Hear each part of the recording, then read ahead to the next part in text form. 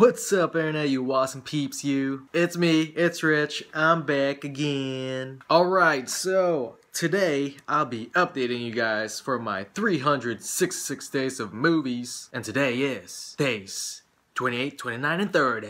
So I did it last video, I'm gonna do it this video, and probably gonna keep doing this every video from now on. For the viewers who's just watching this for the very first time, thank you, first of all. I am Richard Bendo. Hey, how's it going? It is my New Year's resolution to myself, and every year we always say we're gonna do something and do something and do something and not do it at all. So that is my resolution this year, and I'm sticking to it. Today I'll be talking about days 28, 29, 30. Let's go!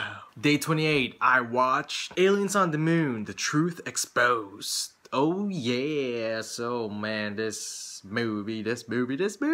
Alright, so first of all, this movie is a documentary. And just like what the title says, it's about aliens on the moon and the truth exposed. If you guys didn't know already, and for the first viewers who's watching this the very first time, I'm a big sci-fi guy. I mean, I love everything for the most parts, but sci-fi is pretty much like my bread and butter, you know what I mean? And of course, and also superheroes. I love superheroes. But this movie, I love freaking watching these movies, or these documentaries, you know, about Bigfoot, the Loch Ness Monster, freaking the Chupacabra, everything and anything on like just the sci-fi, the fantasy reality and all that stuff. I love watching all that stuff. I eat that shit up. This particular documentary is pretty interesting. It's just one. I mean, I can't really say anything else. It's I thought it was a cool it's a decent documentary, not the best one I've seen so far. And I'm gonna keep talking about this documentary if you haven't seen it already, and it's called Going Clear, and it's about the Scientology. Check that out. Check it out. Anyways, this documentary, interesting, very, very interesting. And I can't really say anything else. I mean, besides, I thought it was good. You know, I mean, I thought it was decent. I thought it was an okay documentary. Other than that, it's nothing I haven't seen before. You know, for the most parts, these documentaries and maybe we'll find out soon, or like in the end, we'll never know, or it goes something like, and we'll find out the truth one of these days. It's always that ending where you're like, you know, oh, maybe we'll finally figure it out in the next couple of years, or I don't know, something happens. I don't know. Again, it's an alien documentary. We'll never really. Side note, no lie, no joke right now, but I honestly believe in aliens. It's a fucking huge. You know how big the frickin' universe is? It's huge. It's huge. So yeah, I believe in aliens. I really do. I really do. Seriously, I do. Yeah. Aliens on the Moon, The Truth Exposed. It's a cool documentary. I mean, it was cool. You know, the topic's cool, but as far as the documentary goes, it was aight. Moving right along. Day 29, I watch Gone in 60 Seconds. Gone in 60 Seconds, y'all. Alright, so Gone in 60 Seconds. Frickin' cool movie. I really like this movie. It stars Nicolas Cage and Angelina Jolie. Back then. Oh, and also, it had a pretty decent cast. Cast was pretty good. Alright, so this movie's an action heist movie with cars. How cool is that? First of all, I like cars too. You know, I'm not super into cars, but just like The Italian Job is probably one of the best heist movies ever. Ever. And that one's with cars also. But yeah, this Gone in 60 Seconds, cool action heist movie.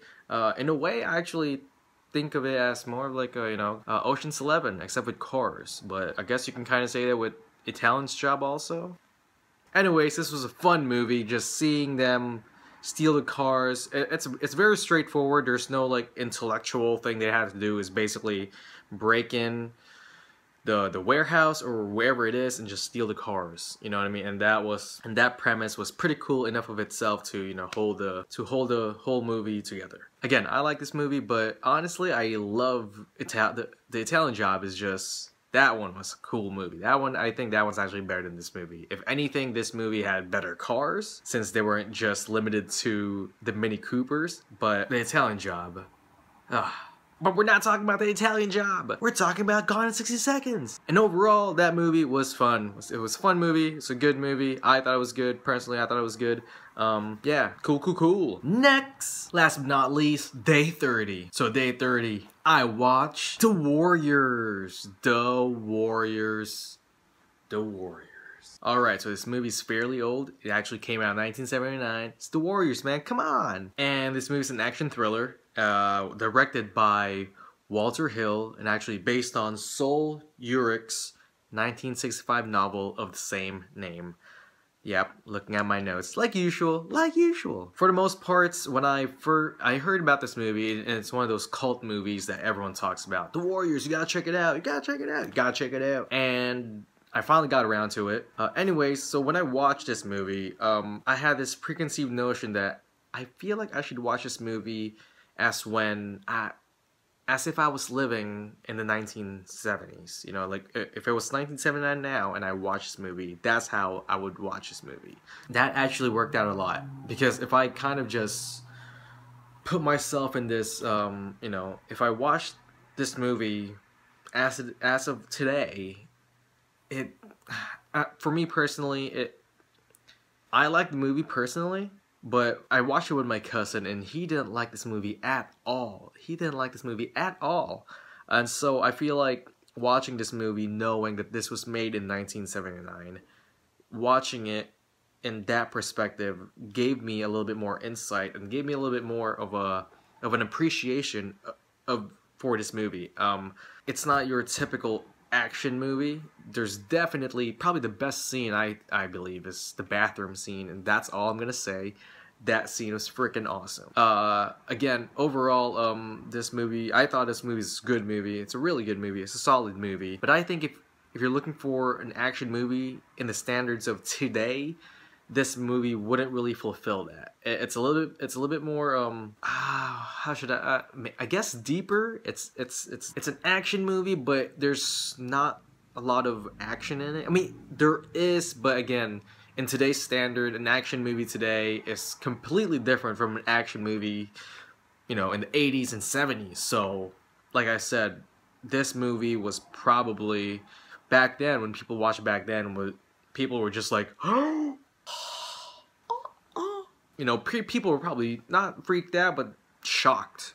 There we go. Shocked is the perfect word for it, watching this movie. And again, that bathroom scene, oh, damn. Anyways, overall, I actually really like this movie a lot. Now I'm just imagining what a reboot of this movie will be today. Like the reimagining of this movie today in this society. Holy crap! I mean, yeah. Overall, The Warriors, cool movie, very cool movie. Go check it out. I believe it's still on Netflix. That's it, guys. That's all I watched. Let's recap, shall we? Day 28, Aliens on the Moon, The Truth Exposed. Day 29, Gone in 60 Seconds. That was supposed to be a car. And finally, Day 30, The Warriors. And just like always, to all my viewers out there, thank you so much for watching. Thank you, guys. You guys are awesome. If you like this video, please like, subscribe, and share. Thank you. And that's it. I'm Rich, and I'm out. Stay awesome, my friends.